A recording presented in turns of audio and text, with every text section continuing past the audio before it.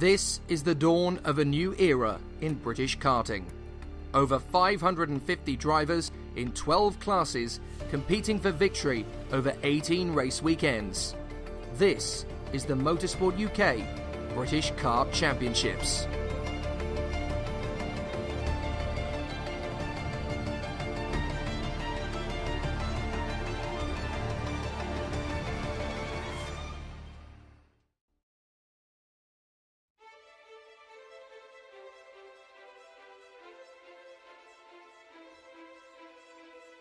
Rotax 177, who never really need any introduction. But there's one driver that has really been getting to grips with the circuit here at Rowrah, and that is Charlie Wally, who isn't taking the circuit lightly and has been getting some welcome seat time ahead of the race weekend. This year we've seen quite a few seniors come up as well, you know, some of the taller guys. So it's a massively competitive field, and we're having to put a lot of extra effort in this year to make sure that we can fight at the front. There's a lot of extra testing that goes involved. For example, we were at this track 2 weeks ago making sure that we're at the club meeting and doing the necessary testing. So yeah, there's an awful lot of effort that goes into it this year. Preparation's key at every track, but on a track like this, which I'd say is a real driver circuit, it's very technical, you've got to get everything right so that you can get the most out of the kart. Particularly on a weekend as well, like this weekend, where it's wet, it's dry, you know, you've got hot and cold temperatures, so just a pound or two difference on the tyre pressure can make a massive difference and see you going backwards or forwards.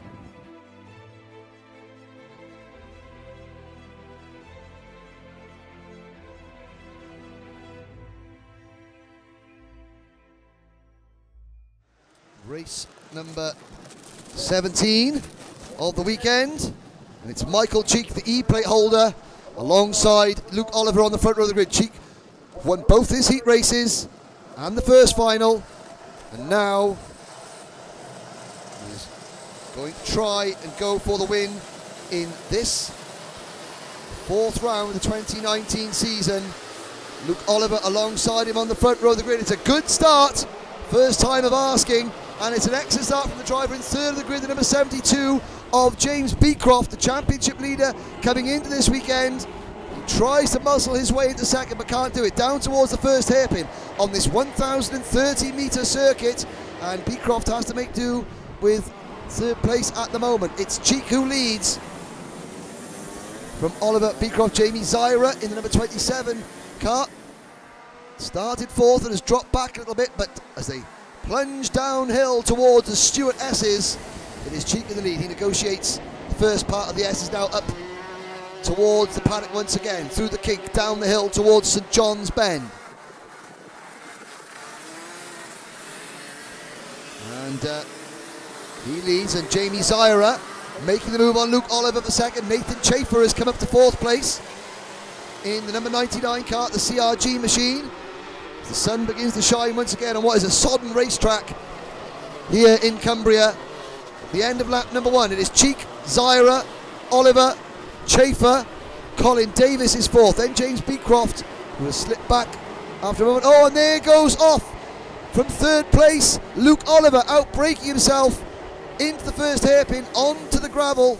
That's the bark actually. He scrambles back on but has lost a number of positions.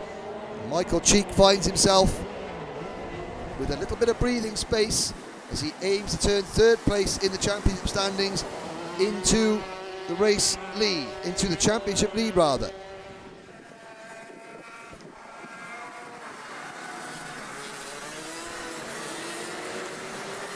Through St John's and Sunny he goes to complete lap number two. The race leader, Michael Cheek, being chased hard now by his Dan Holland Racing teammate Jamie Zyra.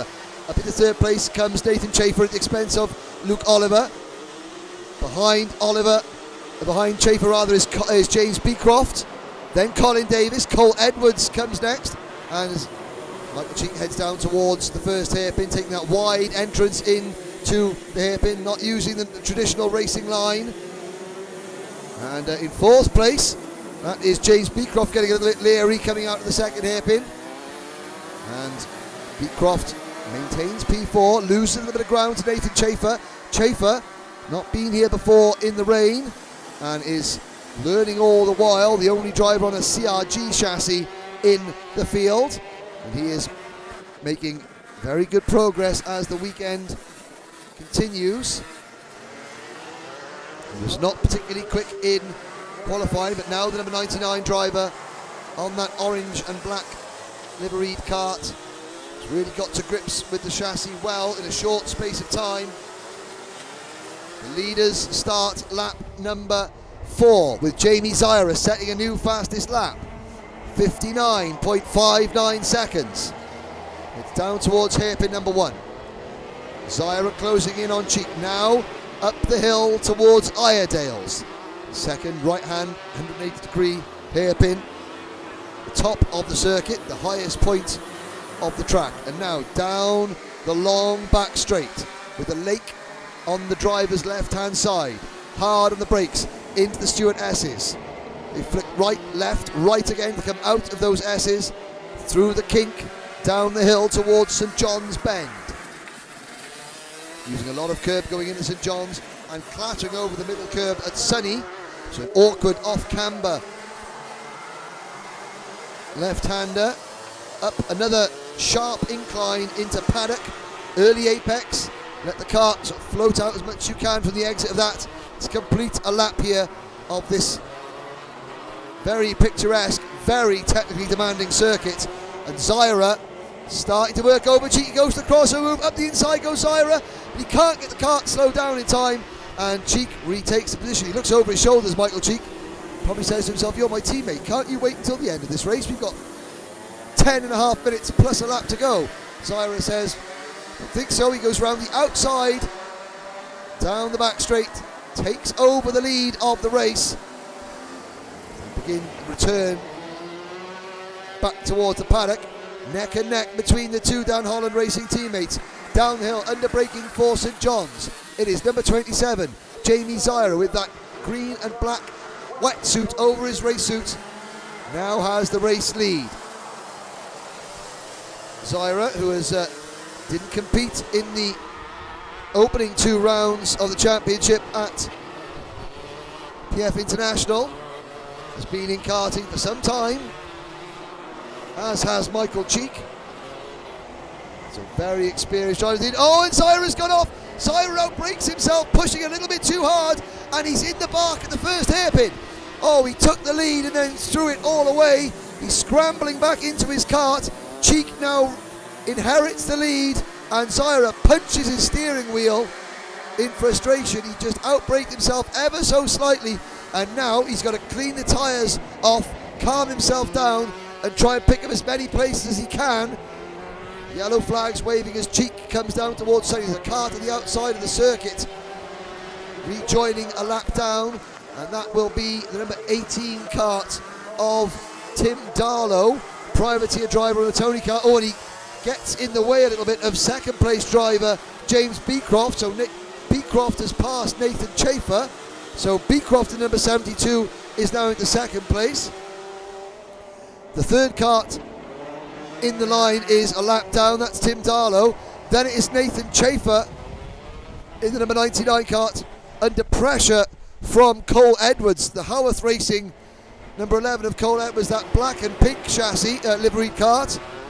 Very distinctive as Darlow gets out of the way and lets the lead group go past. So sensible driving there from Tim Darlow, whose chances of a decent result have gone with that spin.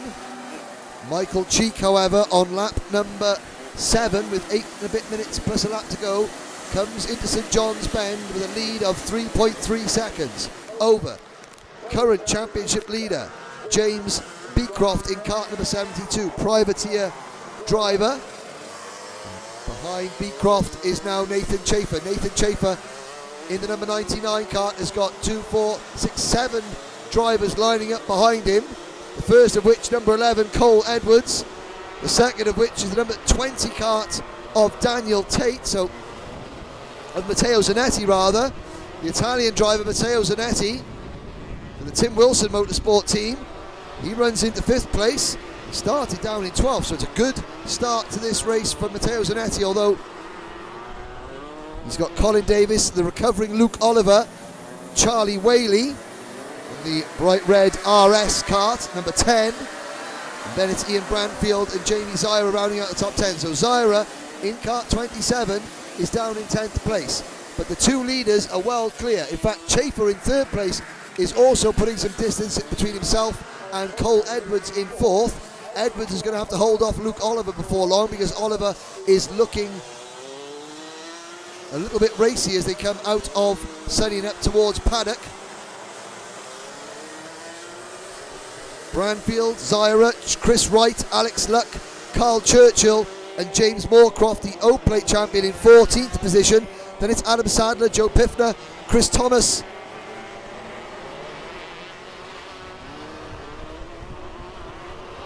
and the rest. Now, we did have an incident in the first final with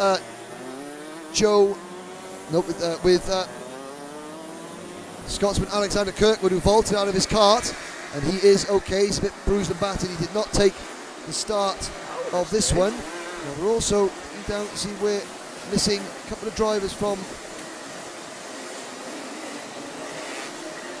where's Joe Bleakley is down in 19th place in the number 31 cart. He's had a problem and slipped down from the top 5. Daniel Tate did not take the start, neither did Darren Whaley. So we've got 23 carts still running.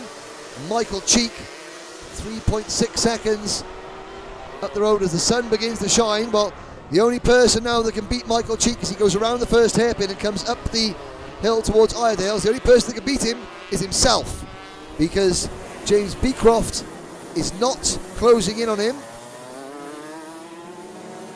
Nathan Chafer coming through Iredale's in 3rd place. He is 6.3 seconds behind the race leader. He's another 3 seconds behind Beecroft in 2nd, but he is 1.7 seconds in front of Luke Oliver, who has now moved into 4th place. Matteo Zanetti having a storming run in 5th position on that green and white Tony kart machine, running with the Tim Wilson Motorsport outfit. Zanetti having his best drive of the season so far, as is the number 10 kart of Charlie Whaley. Privateer on that Ralph Schumacher kart, with the much like a Ferrari in terms of its graphics kit. And Charlie Whaley into 6th position at the expense of Cole Edwards, Ian Branfield and Colin Davis, with Chris Wright for the Tom Smith International team rounding out the top 10 at the moment.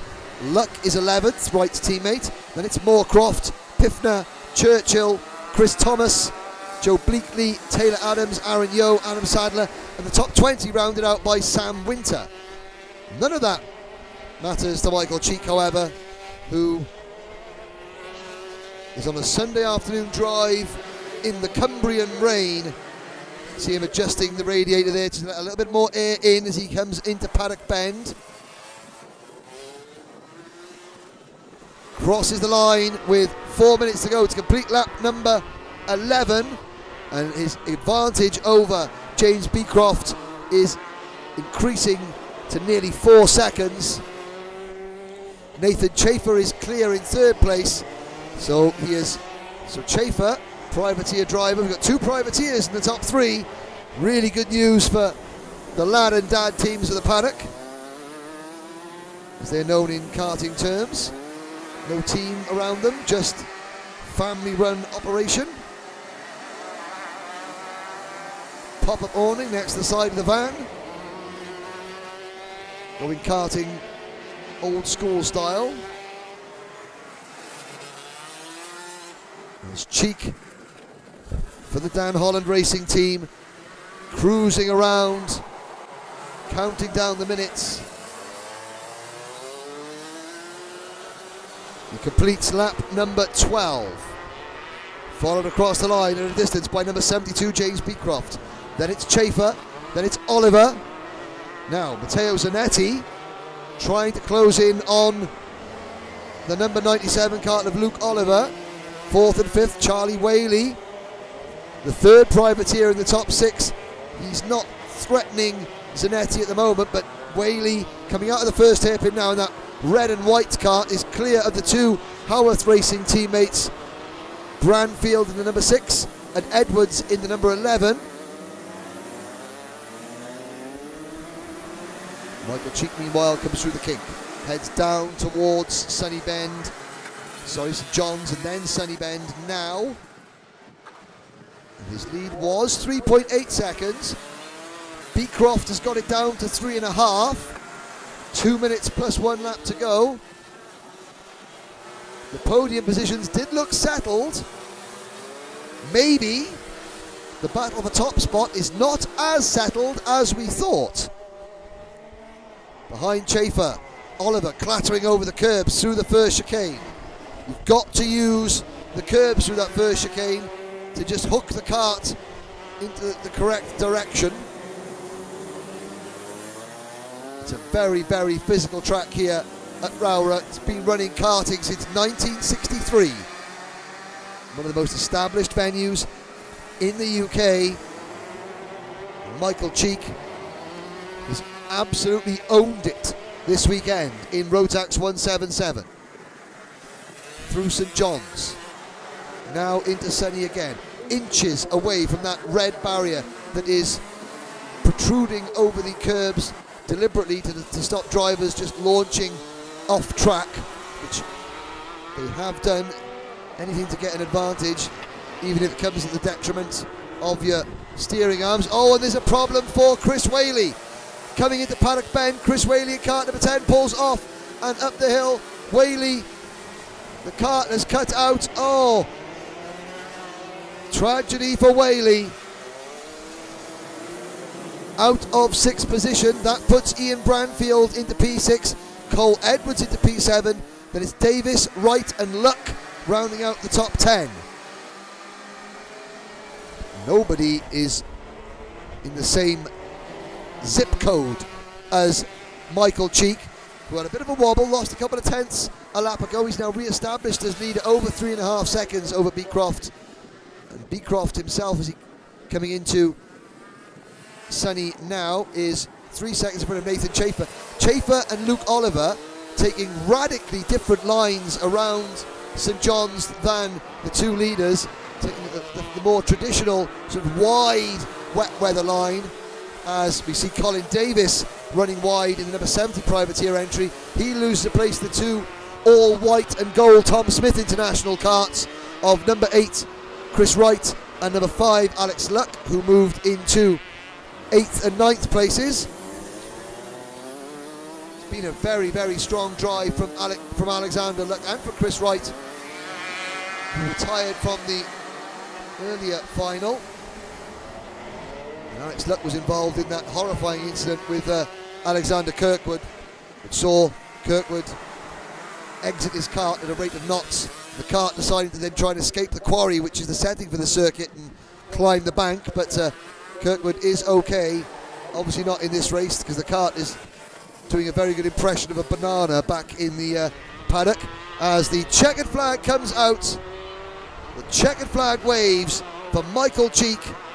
A dominant win on a dominant weekend for the English champion, the E-plate holder. He wins by 3.3 seconds from James Beecroft. Nathan Chafer, a hard-fought podium for Nathan. And his first weekend at Rowrah in the rain. The CRG driver comes home in P3 ahead of Luke Oliver for Coles Racing. Best result of the season so far for 5th place driver number 20 Matteo Zanetti. Behind Zanetti, Ian Branfield and Cole Edwards finished 6th and 7th for Howarth Racing. 8th and 9th for the Tom Smith team is Chris Wright and Alexander Luck, and Colin Davis rounding out the top 10, just in front of British Open champion James Moorcroft. Joe Piffner in the Sodi kart is 12th, followed by Carl Churchill, Joe Bleakley, and the top 15 rounded out by Aaron Yeo. Jamie Zyra joined Charlie Whaley on the retirement list after briefly taking the lead, but Michael Cheek in cruise control all weekend, and he wins round 4 of the 2019 British Kart Championships for Rotax 177.